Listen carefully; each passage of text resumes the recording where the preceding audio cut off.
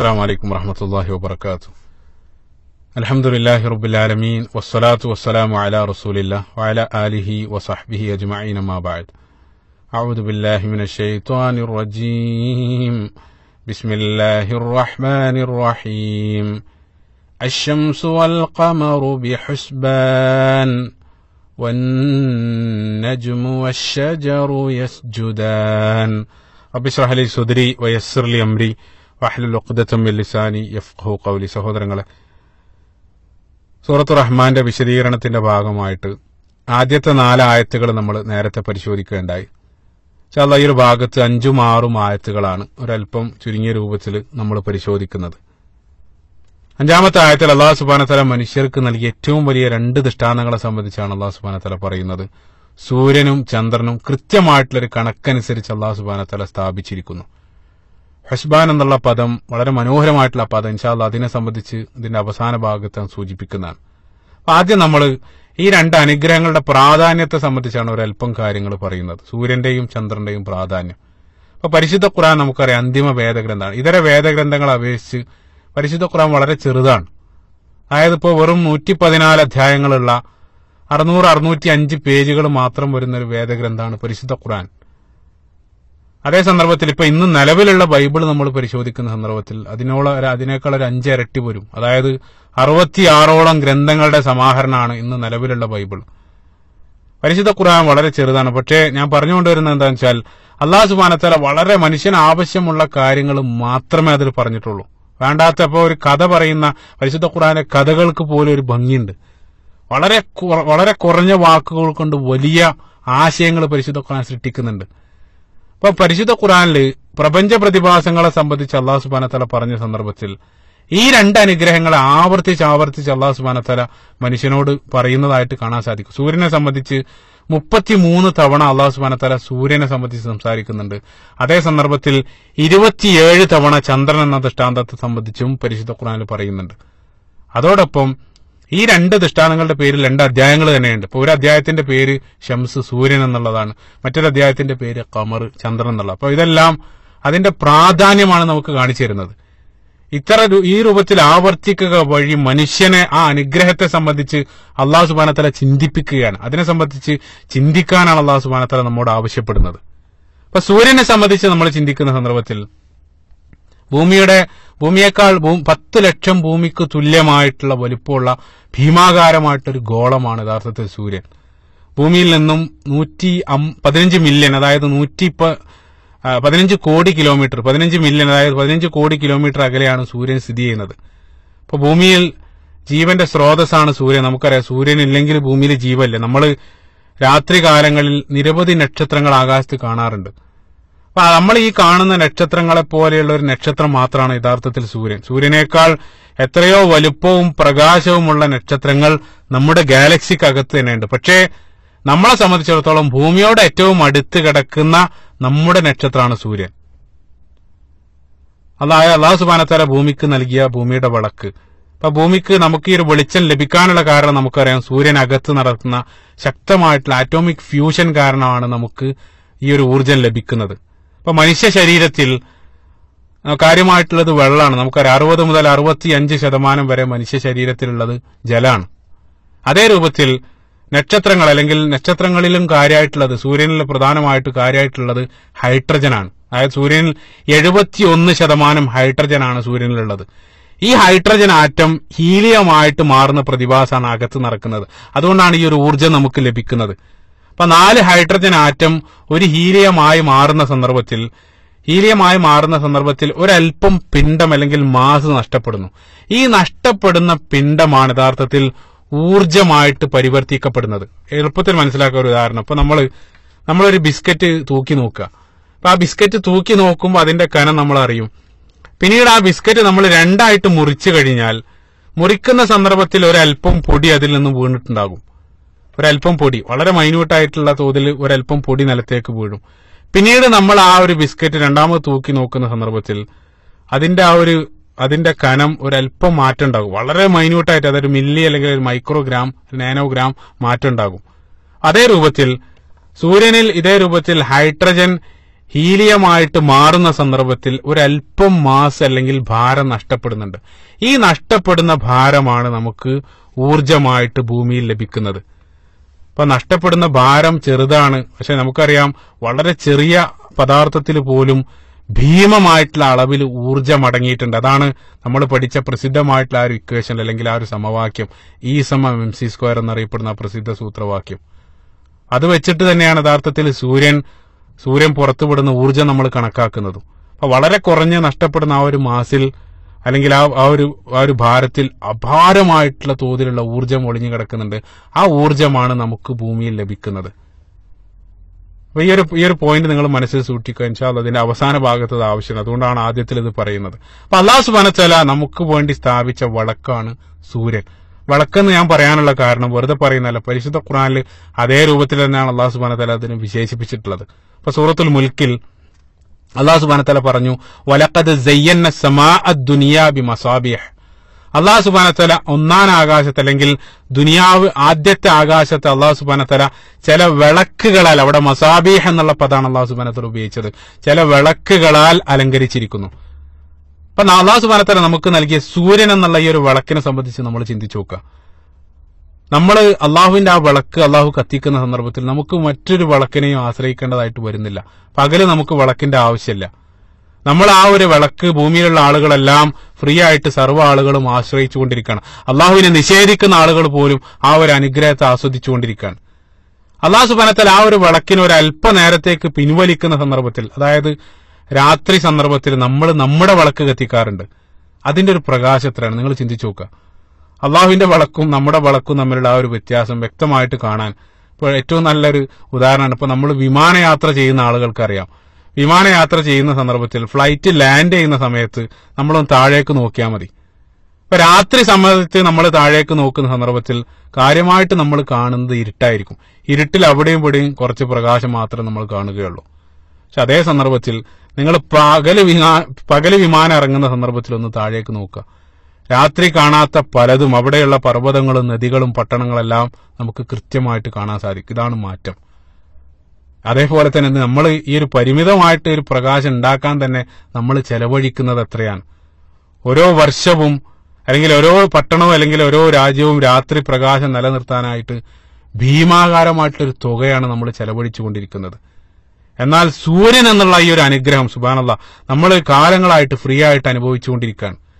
നമ്മൾ ഇത്രയും കാലം അത്ഭുതപ്പെടുന്ന ഒരു കണക്ക് എന്താന്ന് വെച്ചാൽ, നമ്മൾ ഇത്രയും കാലം ഭൂമിയിൽ ഉൽപ്പാദിപ്പിക്കപ്പെട്ട മുഴുവൻ ഊർജവും സൂര്യൻ ഒരു സെക്കൻഡ് കൊണ്ട് നിർമ്മിക്കുന്നുണ്ട് എന്നുള്ളതാണ്. സുബ്ഹാനല്ലാഹ്, ഓരോ സെക്കൻഡിലും 10 ബില്യൺ ഹൈഡ്രജൻ ബോംബിന് തുല്യമായിട്ടുള്ള ഊർജമാണത്രേ സൂര്യൻ ഉൽപ്പാദിപ്പിക്കുന്നത്. അതായത് കഴിഞ്ഞ 4 ബില്യൺ വർഷമായിട്ട് സൂര്യൻ ഈ ഒരു ഊർജം പുറത്തുവിട്ടുകൊണ്ടേയിരിക്കുകയാണ്. സുബ്ഹാനല്ലാഹ്, വശംസു വൽ ഖമറു ബിഹുസ്ബാൻ. ഇനി നമ്മൾ ചന്ദ്രനെ സംബന്ധിച്ച് ചിന്തിക്കുന്ന സന്ദർഭത്തിലും അതിന്റെ പ്രാധാന്യം വളരെ വലുതാണ്.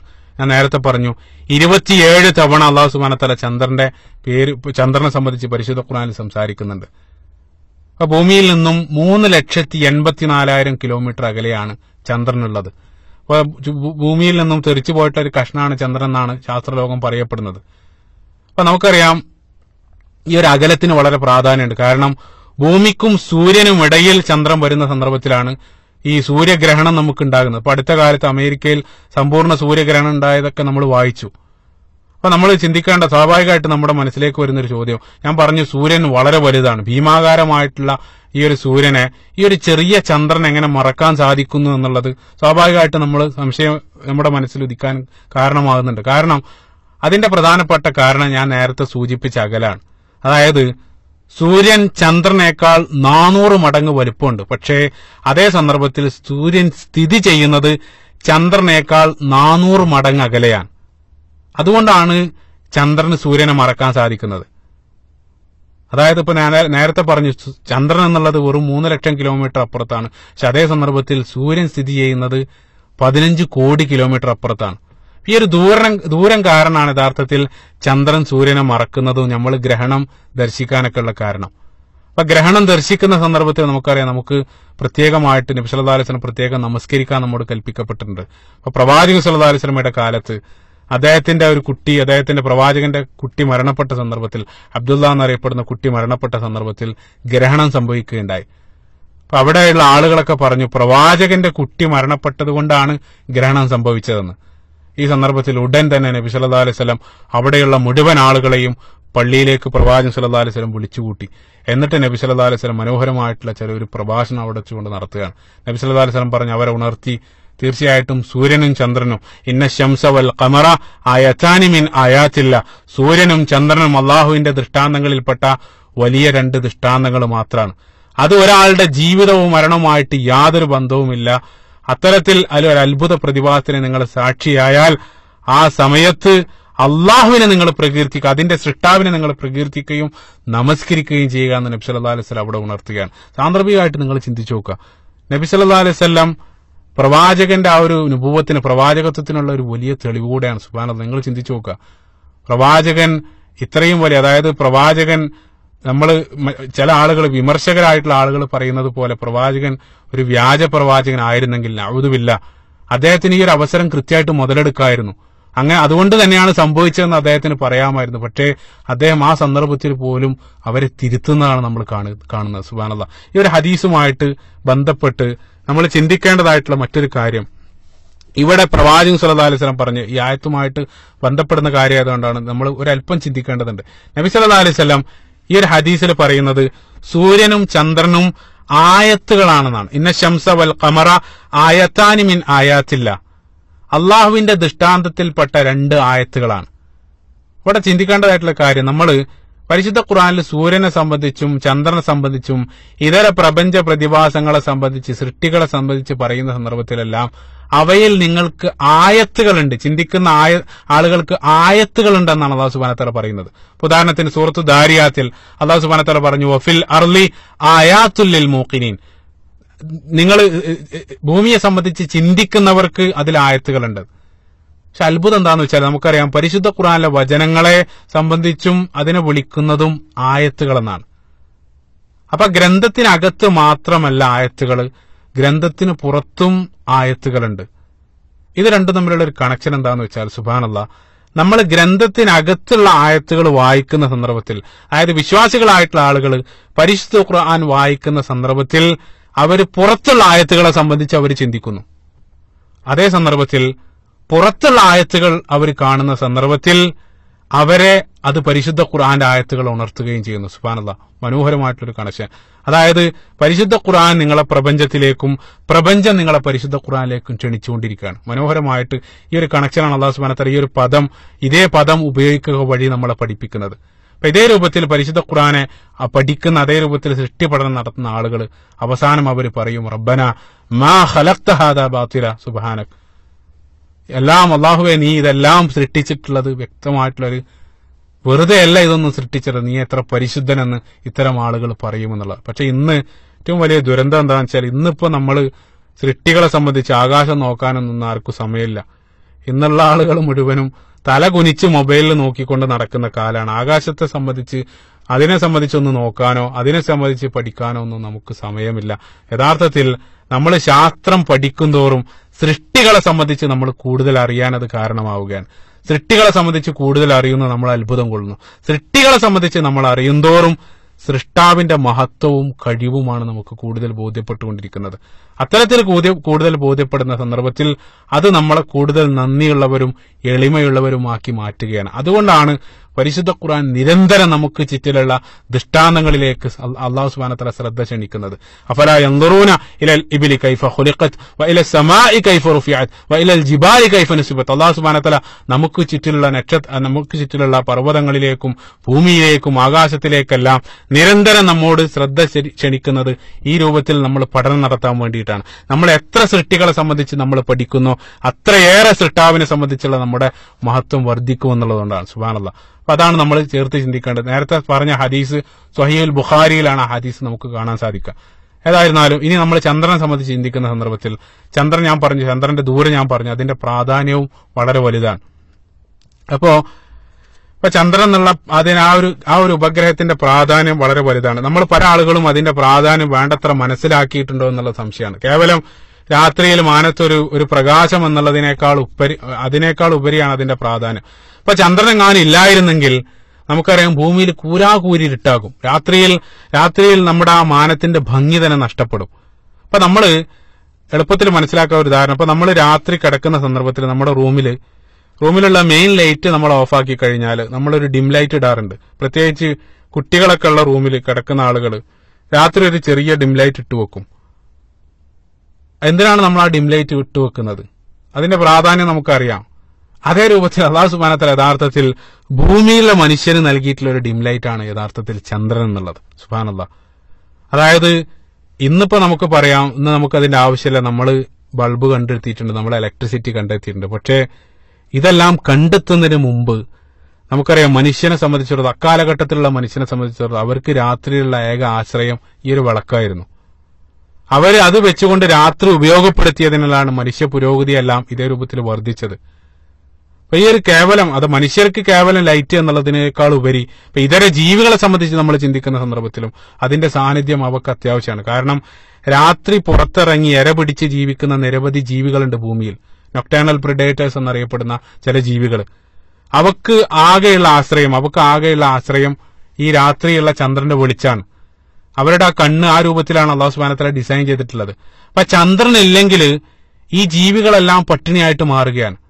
ആ ജീവികൾ നശിക്കുന്നതോടുകൂടെ അവ ഭക്ഷിക്കുന്ന ജീവികൾ അവർ പെരുകാൻ കാരണമാകുന്നു. അതോടൊപ്പം അതിന്റെ കാരണമായിട്ട് നമ്മുടെ ഭൂമിയിലുള്ള ഭക്ഷ്യശൃംഖല അല്ലെങ്കിൽ നമ്മുടെ ഫുഡ് ചെയിൻ എല്ലാം മുഴുവൻ താളം തെറ്റാൻ അത് കാരണമായി തീരുകയാണ്. അപ്പൊ ചെറുതല്ല, അതിന്റെ പരിണത ഫലങ്ങൾ വലുതാണ്. അതുകൊണ്ട് മാത്രം തീരുന്നില്ല. ഏറ്റവും വലിയ പ്രശ്നം എന്താ വെച്ചാൽ ഇപ്പൊ നമുക്കറിയാം നമ്മുടെ ഭൂമി ശക്തമായിട്ടുള്ള വേഗതയിൽ കറങ്ങുന്നുണ്ട്. മണിക്കൂറിൽ 1600 കിലോമീറ്റർ പെർ ഹവർ ആണ് ഭൂമിയുടെ കറക്കത്തിന്റെ വേഗത. 1600 കിലോമീറ്റർ മണിക്കൂറിൽ ഭൂമി തിരിയുന്നുണ്ട്. ഈ കറങ്ങുന്നത് കൊണ്ടാണ് യഥാർത്ഥത്തിൽ നമുക്ക് 24 മണിക്കൂറുള്ള ഒരു ദിവസം നമുക്ക് ലഭിക്കുന്നത്.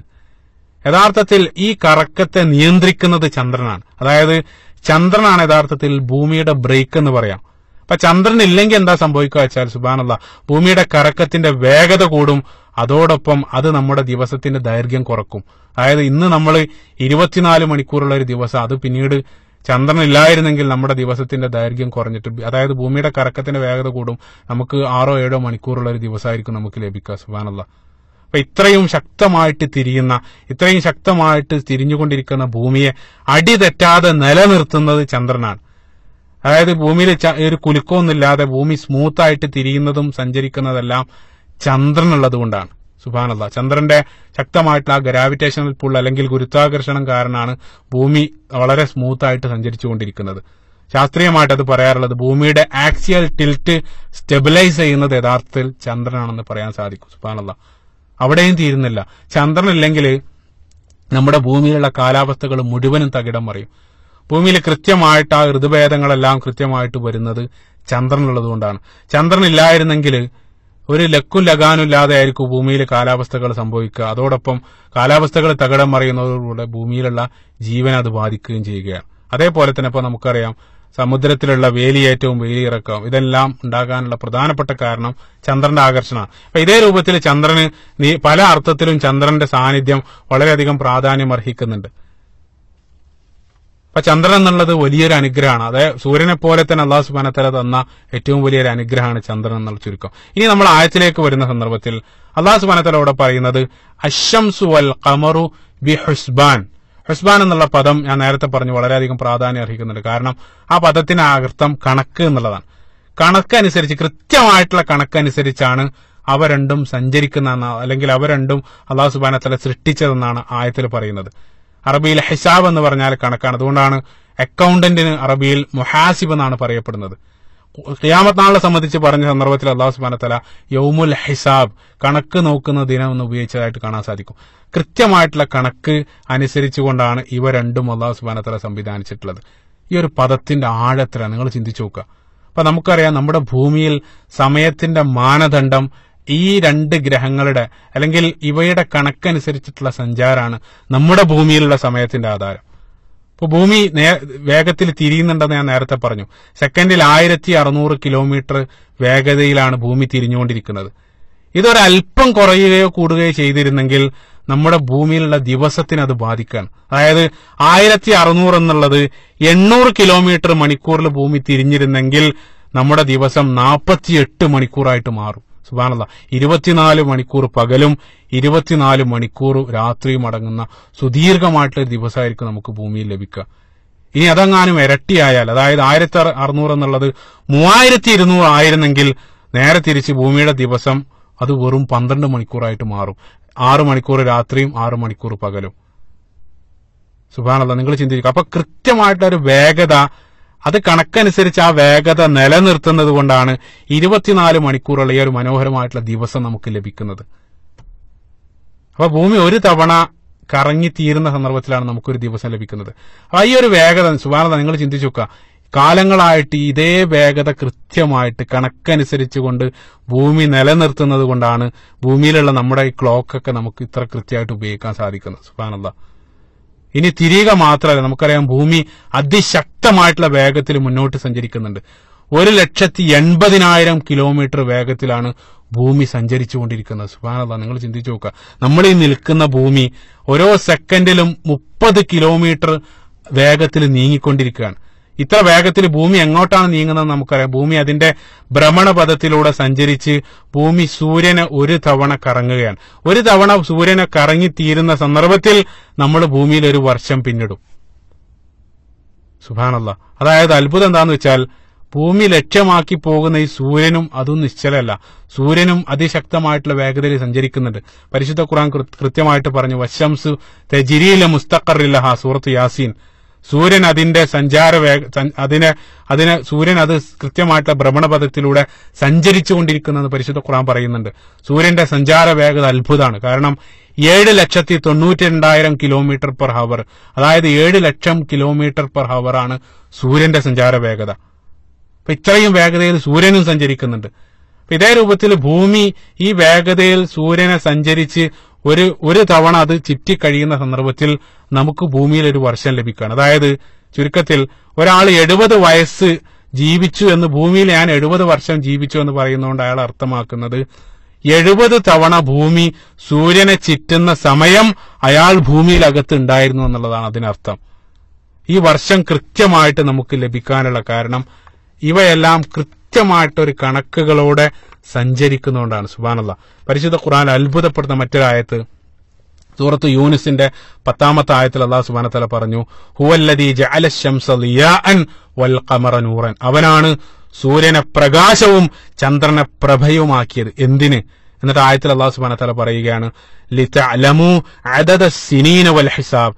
നിങ്ങൾക്ക് വർഷങ്ങളുടെ എണ്ണവും കണക്കും അറിയുന്നതിന് വേണ്ടി അല്ലാഹു സുബ്ഹാനഹു വ തആല അവയെ സംവിധാനിച്ചു എന്നുള്ള. സുബ്ഹാനല്ലാഹ്.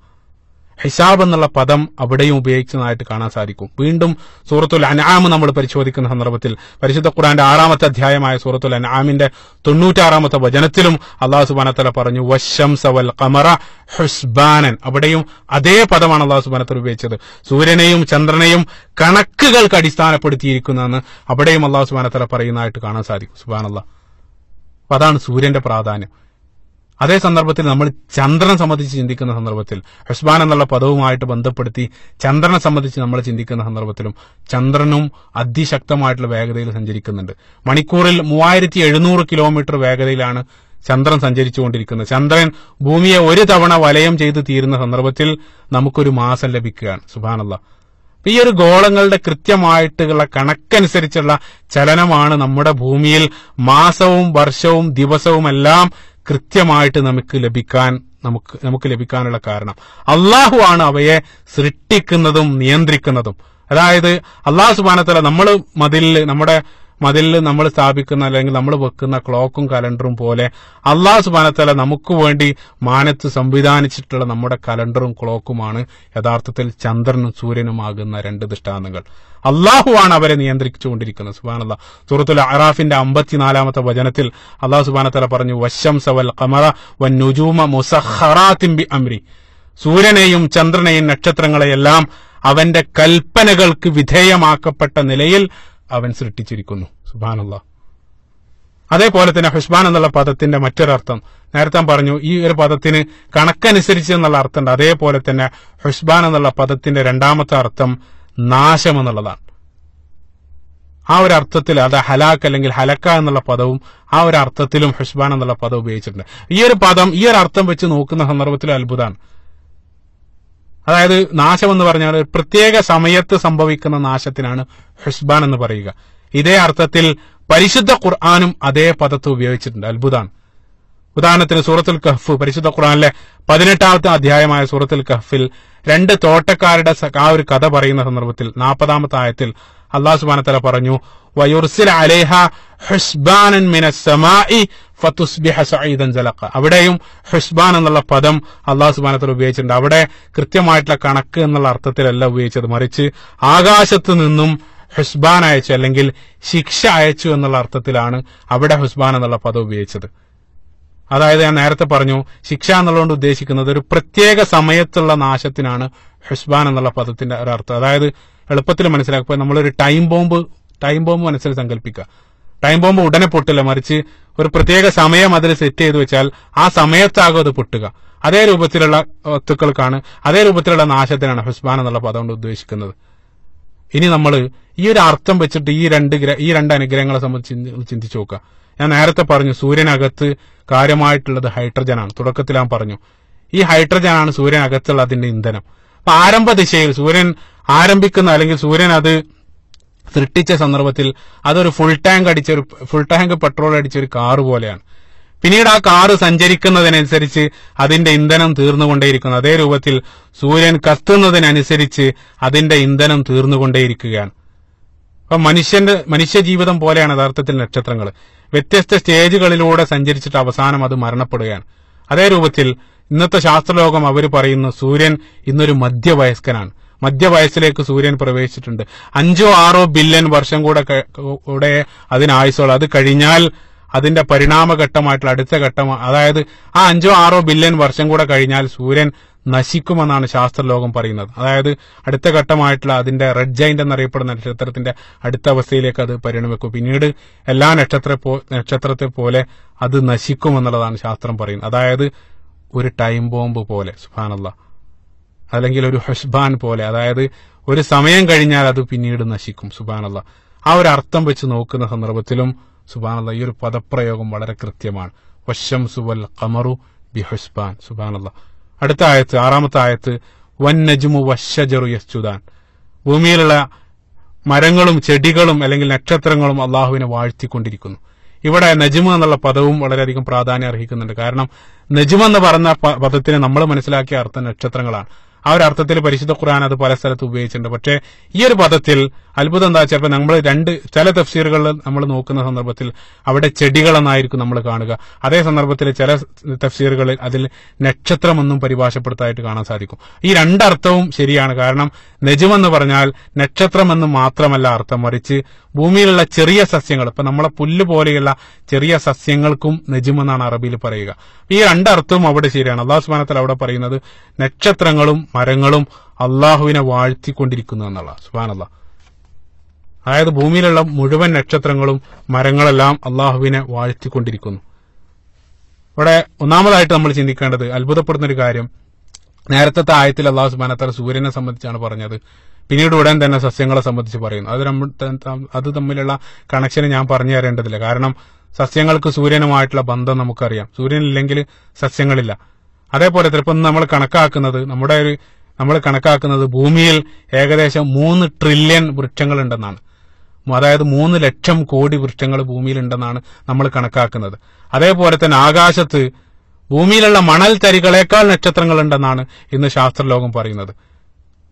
ഈ രണ്ടും അള്ളാഹുവിനെ അവരുടേതായിട്ടുള്ള ഭാഷയിൽ അള്ളാഹുവിനെ പ്രകീർത്തിച്ചു കൊണ്ടിരിക്കുന്നതെന്നാണ് അള്ളാഹു സുബ്ഹാനഹു വ തആല ഈ ഒരു ആയത്തിൽ പറയുന്നത്. അത്ഭുതം എന്താ വെച്ചാൽ ഇപ്പോൾ പകല് നമ്മൾ ഏറ്റവും കൂടുതൽ കാണുന്നത് വൃക്ഷങ്ങളായിരിക്കും. നമ്മൾ എവിടെ നോക്കിയാലും നമ്മൾ കാണുന്നത് വൃക്ഷങ്ങളെ ആയിരിക്കും. അതേ സന്ദർഭത്തിൽ രാത്രി നമ്മൾ ഏറ്റവും കൂടുതൽ കാണുന്നത് നക്ഷത്രങ്ങളെയാണ്.